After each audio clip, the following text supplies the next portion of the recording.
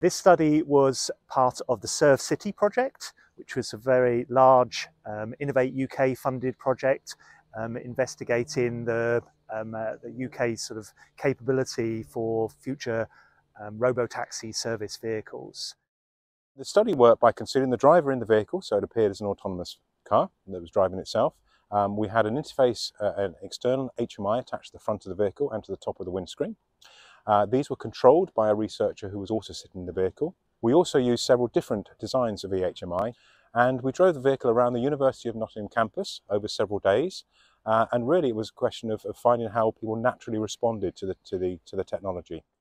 This study was aiming to understand the trust, particularly of pedestrians, towards future robotaxi type vehicles when they're trying to decide whether or not to cross the road. So in particular, we're interested in the external human-machine interfaces, how the vehicle communicates its intent to those pedestrians. The study is very unique in the way we conducted the research. The challenges associated with the project were how to create a driverless vehicle. And one way to do that is by using what we refer to as the ghost driver methodology, where a driver is hidden in the seat, so you can't see them if you were to glance into the vehicle. But then you can drive around effectively as normal, and it gives the impression of a driverless vehicle. With manually driven cars, you often find that pedestrians will wave and gesture to the driver. What was really interesting with the study, and particularly with me as hidden driver, was that people still continue to do so. So they would wave and thank the car even though there was no driver present. We collected data from the videos, and we also collected survey responses, so we did ask people what they thought of the vehicle too.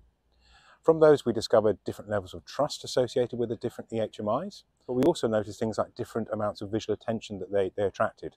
So for example, the smiley face with the eyes really captured attention, so glances were longer.